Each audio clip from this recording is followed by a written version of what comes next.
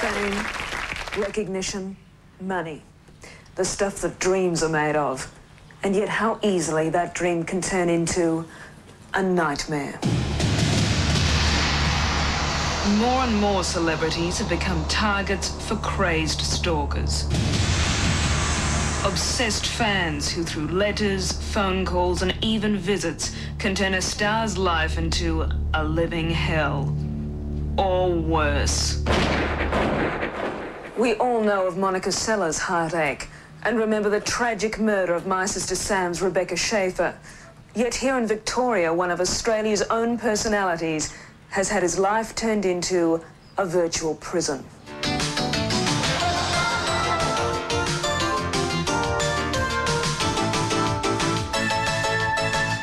Ken James isn't having fun in the kitchen anymore. Well, it was like being in dark water, you know, with a shark circling you. Yes, our very own Logie Award winner, star of The Box, Prisoner, Skyways, judge on That's Dancin', and even the lead in Run for Your Wife, has had his whole world turned upside down since he first set foot in that studio kitchen. It was really bizarre. It started off with noodles. I kept getting noodles in the mail. Beef, Thai, curry, Indian, all sorts of noodles. You know, Ken's an easy target. He's very approachable, he's very human. People think, hey, I eat 2-minute noodles too. They think they know him. And it didn't stop with noodles. Oh, cheese. All sorts of cheese.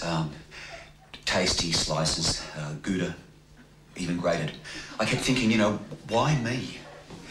And then they started leaving a strange message on my answer machine. Come and get it. Come and get it. But Peter Russell Clark denied that he was harassing James and was in fact out of the country when the next chilling incident occurred. Yeah, well, I just turned up to the studio one day and then I saw this. How do you think I felt? And then bloody bottles of Maggi chili sauce arrived. I mean, how sick is that? Ken, what sort of precautions are you taking? Well, what can I do? Sonny Bono got himself a bulletproof vest, but I've got more to fear from a packet of instant gravy than a gun. What would you do if you could meet this person, face to face? I just tell them what a sad, pathetic person they are. And no matter how much anguish and pain they're putting me through, I'm just glad that I'm me and they're them.